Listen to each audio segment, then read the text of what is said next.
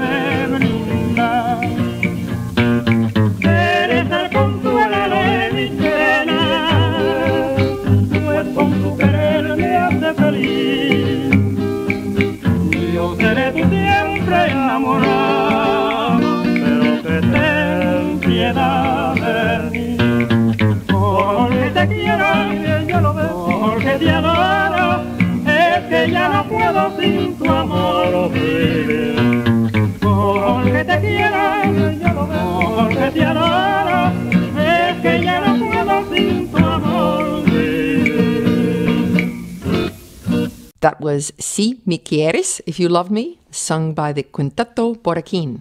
And Boricín is a section in San Juan in Puerto Rico. Now we're going to go to another type of dance form, the tango. And there are all kinds of tangos in Latin America. They're the Argentinian kind, the kind that the woman puts on high heels, and she jumps up onto the dance floor and picks out a sexy-looking man with slick back hair, and they do a very dangerous dance. And that kind sounds like this.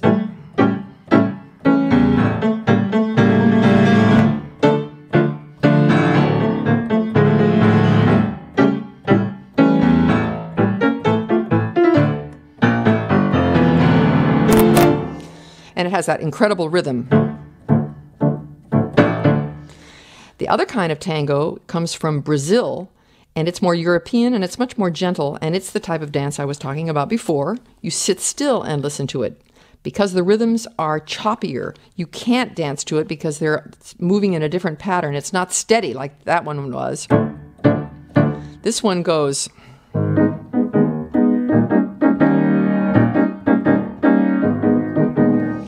So you wouldn't really know where to put your feet. And the master of this type of Brazilian tango was a man named Ernesto Nazareth. He was born back in 1863 and lived till 1934, which is quite a long life for those times.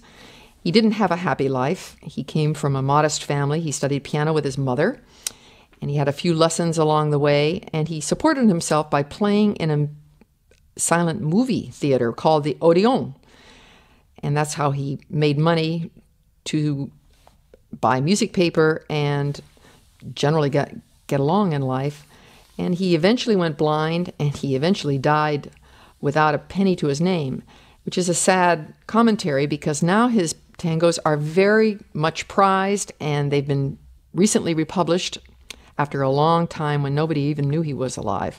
And I'd like to share with you two of his tangos. The first one is called Odeon because he often opened up his programs by playing this one, and it has a very choppy beat to it. And it's also written in a hard key, C-sharp minor, and that's what makes it interesting. Here's Odeon by Nazareth.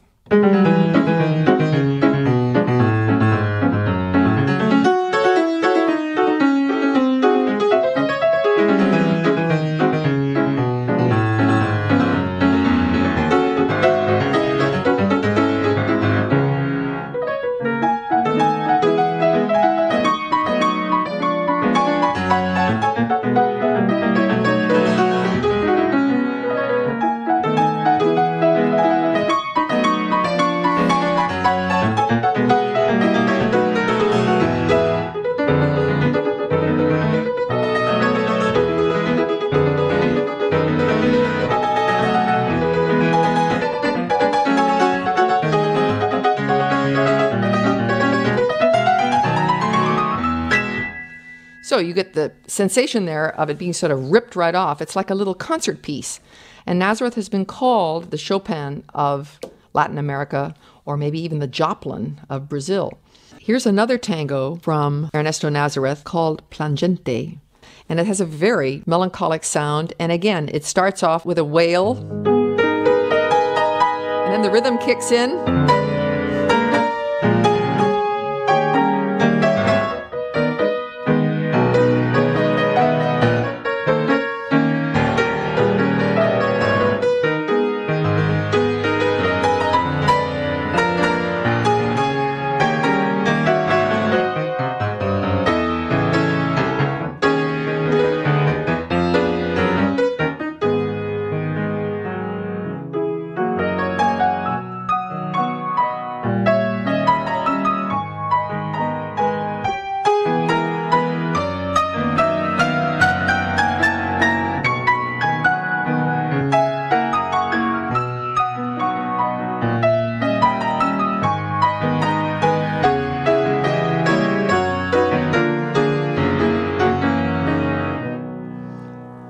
So it's just a little tiny sample of two tangos by Ernesto Nazareth.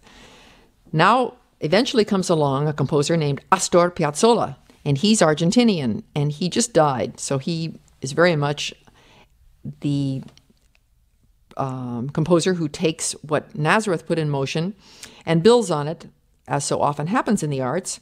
And Astor Piazzolla became very famous because he wrote down tangos, and they could be played by classical musicians. And that's always an important thing that happens. If we didn't have Ellington writing down jazz, then musicians today couldn't play his arrangements. And a lot of times music is extemporaneous and there's no written record, so musicians are just left to make it up. It's much better if you have music that you can play. Piazzolla became famous for his tangos, and there have been some tango reviews on Broadway. And eventually, a classical violinist named Gideon Kramer, who's right at the top of his field, commissioned Piazzolla to write some tangos for his chamber ensemble. So it's really an example of what we call crossover in the music business. Here's a very nice tango called The Street, La Calle, that was written by Piazzolla for Gideon Kramer.